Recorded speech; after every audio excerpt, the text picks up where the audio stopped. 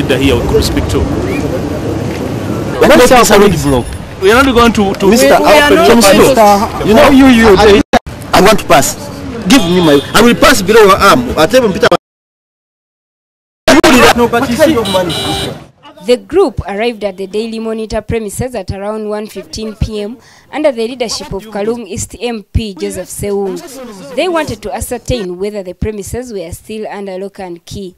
They were denied access to the premises by Kampala Metropolitan Police Commander Andrew Felix Kawesi, who denied knowledge of the court order, forcing them to leave the premises. yes. How are you? The one now presiding over crimes. Take me to court. Here the questions. I've just received another document. It was removed by the same court that granted it to them. Yeah, if they are here illegal as we are finding out, we are going to arrest them.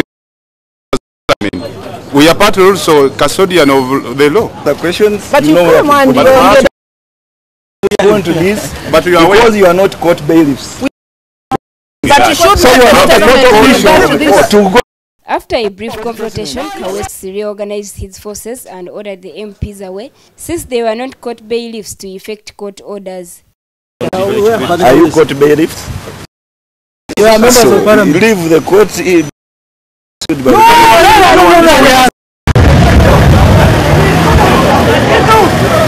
Police cordoned off 8th Street industrial area on which the Daily Monitor is located, barring both vehicles and pedestrians from passing by.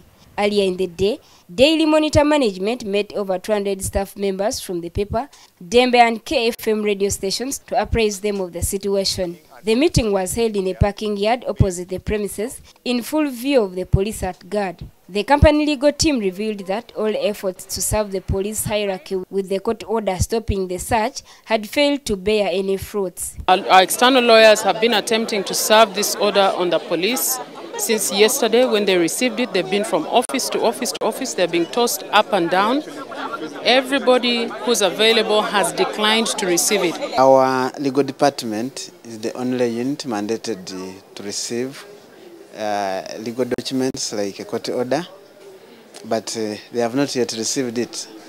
When we receive it, we shall study it and see what exactly it's talking about, and we shall appropriately react to it. The workers were advised to keep calm as all means were being pursued to have the premises opened. Whatever triggered this action really did not warrant that. That's the position we have, and that's the position we continue to take, and we will be able, at whatever forum, to justify it.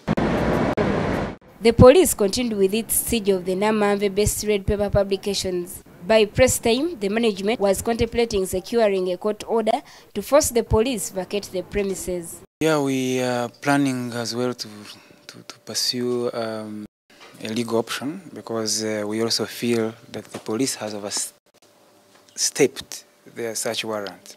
Government later in the day called upon the police to hasten their work and reopen the occupied premises. Since this incident happened, that the police will expedite the investigations so that the publications can go on with their work.